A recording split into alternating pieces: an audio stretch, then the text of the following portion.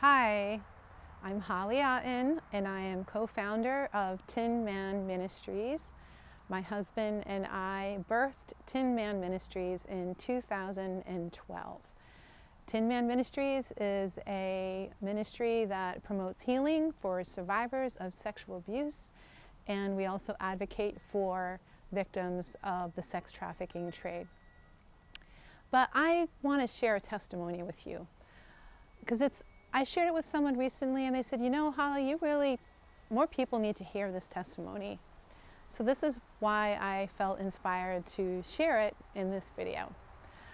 It's very common to hear people struggling with or battling fibromyalgia. And most times fibromyalgia is accompanied by chronic fatigue. And also depression goes along with that, insomnia. Well, for 20 months, I suffered with these things. And I had a very debilitating case of fibromyalgia and chronic fatigue. Most days I was in bed or on the couch. If I had any energy, it would be gone by, say, 3 p.m., and for the rest of the day, I would be horizontal. So for 20 months I suffered. I had so much pain that if someone just touched me, I would flinch. It caused me pain. To lay down in bed, to go to sleep at night, it was painful because there was something touching my body. And therefore I was on 6 bottles of medication. I had medication to stay awake. I had medication to go to sleep. I had medication for depression. So 6 bottles of medication, and those medications helped me, but they did not take away the pain, take everything away. So for 20 months, I prayed and I believed God to heal me. Actually, I'll be honest to say that the first 6 months that I suffered with this illness, I didn't pray. I don't know why, because I believed in healing and God had healed me of other things previously. But for whatever reason, I don't know if I thought I deserved it or what. But after 6 months, God kind of woke me up and said, hey, you can pray this away. So I started to believe God for healing. And there are 2 promises from God's word that I clung to. One was from Mark 5, the story of the woman with the issue of blood. I thought, well, you know what? If God healed her, then he can heal me too. And the other verse was from Isaiah 40, verse 31, which says that you will rise up and soar with the wings of an eagle. You will run and not grow weary. You will walk and not grow faint. So I believed God. I believed in the power of God's word. And so for 20 months, I prayed, and I would, whenever there was at any church or prayer gathering, if they were praying for healing, I'd raise my hand. I was always asking for people to pray for me for healing. I really sought God hard on healing me. And one day I told my husband, who lacked faith in this area because he hadn't seen any such miracle, I told him, I said, you just wait. I said, you're going to see it. You're going to see me. God's going to heal me right before your eyes.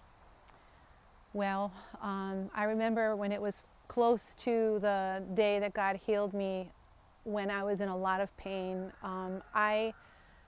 I had so much pain that I couldn't, just to open the cupboards in my kitchen to make a meal, to open a cupboard would cause me pain. To wash under my arms would cause me pain. I couldn't stand for more than 15 minutes without being fatigued. Some days I had to hold my head up. I would put my elbows on a table and I would hold my head up because I couldn't do it. Some days I would be in my car and I would be driving to try to go to the store or maybe pick my children up from school. and I couldn't. I had to turn around and go home. I had a 2-year-old and I couldn't lift him up. I couldn't carry my child in my arms. And there were mornings when my 2-year-old, he would come to me in bed in the morning and he would pull me, my clothing, and say, "Come on, Mama, it's time to wake up. Come on, you got to get up." But I couldn't. So I really suffered severely for those months, and I suffered with depression. It was a horrible time. I had 3 children.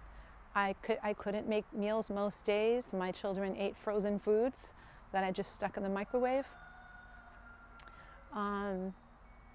So when it came near the day that God would heal me, I was reading the Word of God, and I was in I was in 1 Kings 20, where it speaks of Isaiah going to Hezekiah. God told him to go to Hezekiah and tell him that he was going to die of a sickness. And Isaiah left, and Hezekiah started crying out to God. And he was just pleading with God. And so God spoke to Isaiah before he even left the grounds of Hezekiah's palace. Go back and tell Hezekiah, I have heard his prayers, I have seen his tears, and I will heal him. Well, when I read those words, I felt that God was speaking them to me. And I knew that he knew that God was speaking to me and that he was going to heal me. In Isaiah, the word was in 3 days. So I wrote it down in my journal, and I believed and I expected 3 days that I would be healed. Well, on the 3rd day, I didn't get healed. Well, I guess that number wasn't for me.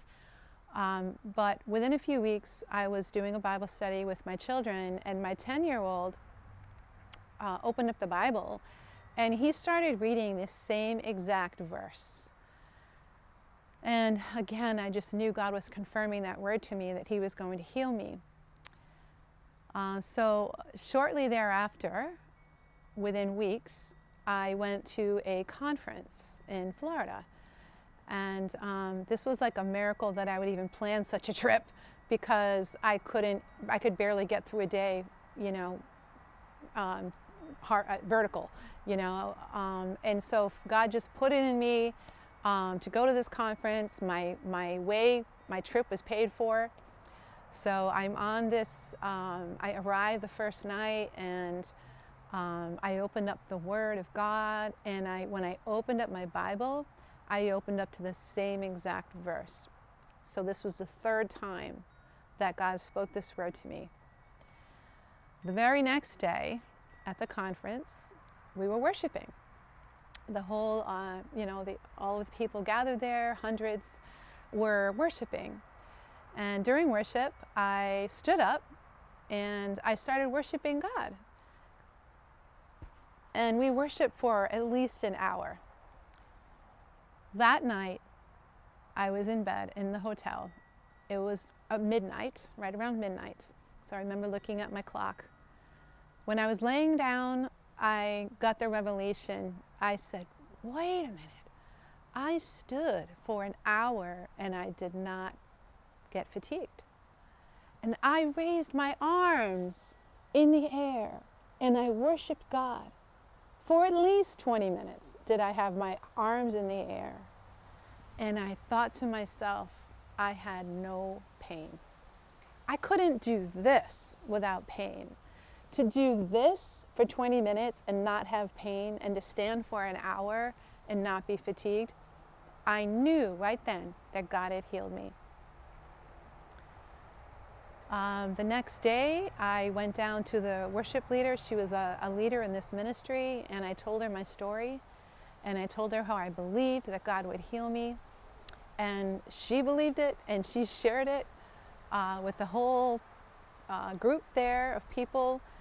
When I came home from that 3-day weekend conference, I came home and I threw out my 6 bottles of medication into the garbage can. And that next weekend was a weekend of firsts It had been the first time that I could do I did all these things that I couldn't do for 20 months. I danced with my husband. I went tubing with my family. I got in a tube and I had them pull me on the waves. I had no pain. I cooked up a storm. Like Saturday, I think it was, I cooked like 8 hours. I cooked and I baked, and because I used to love to cook and bake, and I did that all day. I played Frisbee with my kids. I did all these firsts. It was so wonderful. It was so awesome.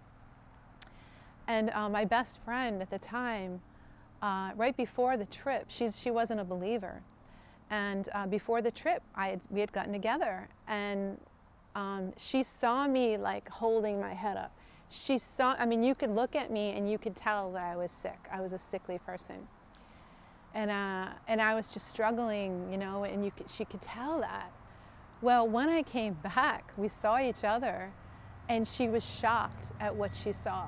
She saw with her eyes that I was completely healed. And because of what she saw, she started asking me about Jesus. And that began, for the first time, our relationship changed, where we could talk about Jesus together, and where we prayed together and shared the Word of God together, and I led her to the Lord. And it was so amazing to see that.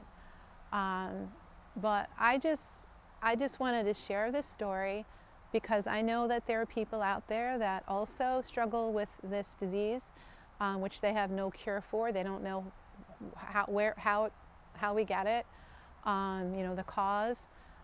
And there's really no treatment. I went through medical testing for a solid year, and every test kept showing up negative. And finally, the doctor said, well, this is how we know it's fibromyalgia, when everything else comes out negative. So there was just not just one test. But, and maybe there's others that are suffering with other diseases. I just pray that my testimony will bring you hope. And one last thing, God, after the woman with the issue of blood was healed, Jesus said to her, your faith has healed you. When I was in Florida that weekend and God had healed me, I heard him speak to my heart. That next day, after I realized he had healed me, I heard him speak to my heart, and he said to me, your faith has healed you. So I pray that my testimony will increase your faith to believe God for the miracles, for the miracle of healing, maybe in your own body, or maybe in a loved one, or just any miracle, any supernatural miracle, anything where you're crying out to God and you need a miracle. I pray that this will boost your faith, and I pray that you will see the fruit of your prayers now in the land of the living, and you will share your testimony and tell what the Lord has done for you, as I am doing now. Thank you. God bless you.